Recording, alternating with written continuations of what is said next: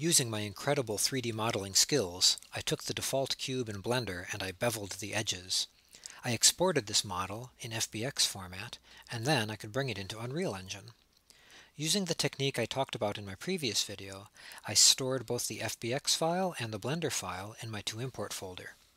So now I have an empty workspace set up in p4v, and what I want to do is push my project to my depot. So I might try something like this. I could right-click on the to-import folder and say mark for add. And let's take a look at what shows up in my pending change list.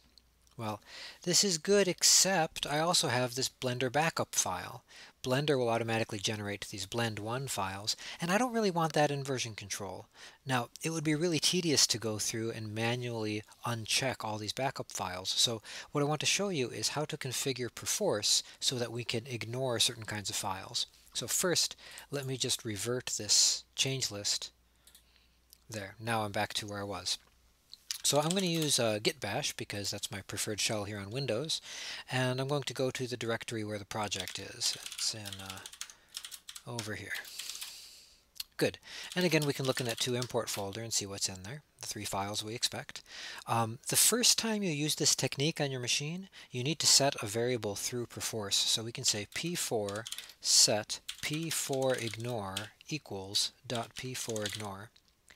And that tells Perforce that we're going to use this .p4ignore file to hold the data about what files it should ignore.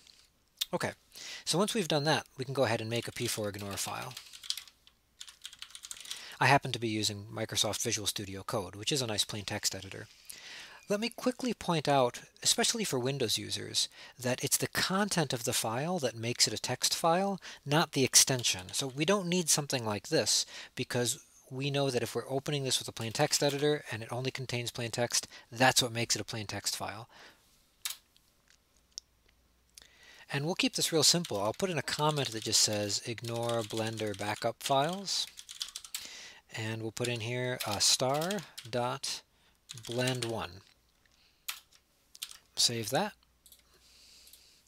Now, there's a really useful command you can use on the command line here, p4ignores. And it actually tells us all the stuff that it's planning to ignore. So that's pretty nice. But we also get that within p4v.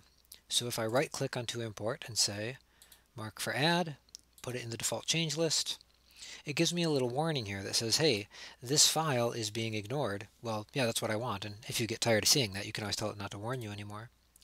What's important is I can see in my pending change list only those files that I want.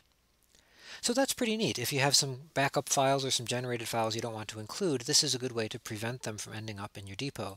So, there's nothing stopping us from tricking this out a little bit. Oops, that's not what I wanted. Let's just open the p4ignore file. If we wanted to say ignore all of our generated Visual Studio solution files, we could do this. We could say ignore the whole saved and intermediate folders.